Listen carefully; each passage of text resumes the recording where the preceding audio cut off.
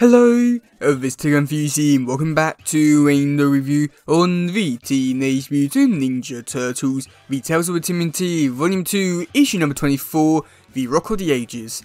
And with this one, I was somewhat curious by this one just because I wasn't too sure what to really expect, just going off of the title. I was somewhat expecting something to do with like music and stuff like that. And then also the description for this issue, it will sound really interesting with a mysterious rock in the earth and robots and stuff like that. But with the actual story itself, it's a really disappointing one and a somewhat disappointing one because not much really happens. But also at the same time, I'm not too sure if they are setting things up for another issue for the story, but either way, it's bad. Okay, so we do first start off with a little bit here, which normally with these bits I don't normally talk about too much, just because, there's not really too much I can really say about them, just because it's just like a one-page thing, just of a total just going on, like saying, yeah, let me tell you a story. But with this one, we do get to see Leonardo. He's here. He's in like a foot headquarters, I want to say, and he's with this body that looks dead in a way. And with some of his words here, they just feel out of character for him, because he says that basically, like, when he's doing missions, he doesn't think, he just acts, and I feel like that's really out of character for Leonardo, just because he all seems like the character that would think things through instead of acting, and with the whole thing of him being a leader, he definitely would, think a lot more than he does act. But I do feel like he's really out of character, but also then he goes on to explain for basically that he can reflect on his choices afterwards when he comes close to death and stuff like that, which, again, it's just, feels really out of character for his character, but either way it's here, but I feel like the portrayal for Leonardo's character here was really out of character, and then it just goes on to say, yeah, let me tell you a story about how I nearly came in contact with death, and yet throughout this whole issue, he doesn't come in contact with death whatsoever. He's at home, and the robots that are actually attacking the place are like somewhere else. So I really like to know why he's the one telling the story. If anything, it should be like Mikey or Raph, because they're actually there. So it just seems really weird. I don't know why I'm getting so angry about this. It's only one page, but by God, it annoyed me so much. Okay, so with the actual story itself, we do get to see these workmen. They've been working on this tunnel, and it's, I don't know, it feels really weird reading this issue just because of this one bit here. Now, they're building this tunnel, and apparently they started it in 1970, and it's supposed to be finished by 2020. Now, it feels weird saying that just because this comic came out, I want to say 2006, 2005, I'm not too sure when it roughly came out, but either way, we're talking about stuff for the future that would be at least 15 years ahead. And to think that we've now talking about this issue a few years after 2020, it just feels really weird in a way, but yeah, that's how things go. But either way, the people working on the tunnel were working on it, and that's when they come in contact with this rock thing. And this rock thing opens up and decides to just blow things up and just walk into the New York Times Square, start blowing things up. The people get the military in, and the robots are still blowing things up. And Mikey and Raph, they are falling behind just because they're not too sure what to really do about it. Just because these robots are somewhat indestructible. So that's when Mikey comes up with a great idea to basically go over to them, put his nunchucks down and say yeah, come with me, everything's gonna be okay and safe and all that. And that's when they take them back to the lair, and Leo, Donnie and Splinter are quite surprised by this, and really shocked, and very scared for their lives because of what I mean you would be, that kind of situation.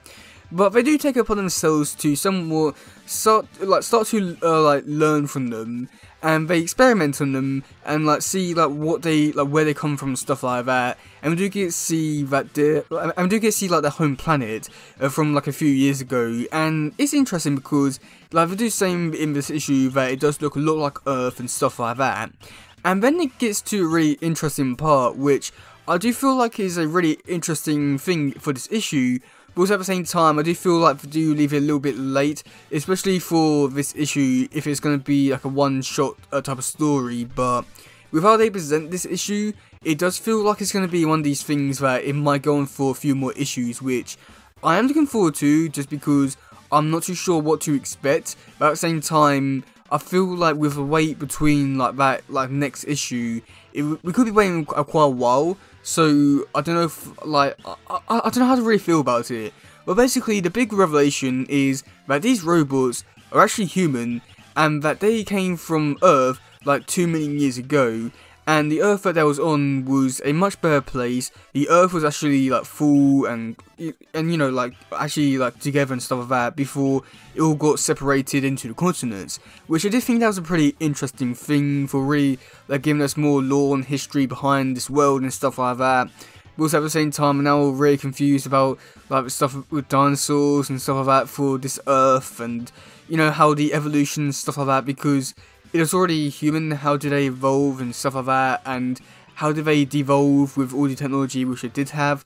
Like, there's so many questions which I do have about this, but I don't think it's necessarily a bad thing. But also going on about that is that because like this is basically where they do leave the story off, which is somewhat of a good thing and also a bad thing. But at the same time, if I do like basically answer all these questions in the next issue, whenever that may be, that's also a good thing. But at the same time, I don't know if they will be continuing this story, or also they will actually, you know, do anything with it. And also with how long it could take for the next issue, we don't know how like when it'll be. So it's going to be an interesting one, but at the same time, I'm not too sure what to really say of it. But it's a really interesting concept which I do like, and I just hope they do explore it in a future issue. So yeah, overall, this issue was not great, I want to say. I feel like there are definitely some interesting things in this issue, with the whole thing about the people like being from Earth from 2 million years ago when things were better and stuff like that. I do think that's really interesting, but with how they could play this all off will be the deciding factor for all of it, which I'm not too sure what to really make of it just yet, so I'll leave my judgment for that. But yeah, and then for the artwork, I feel like, I don't know how to really describe it. I feel like with some other artists for, like, Turtles, they can draw humans and other characters, such as, like, Splinter, the robots in this issue, the humans. They all drawn, like, really great, really well.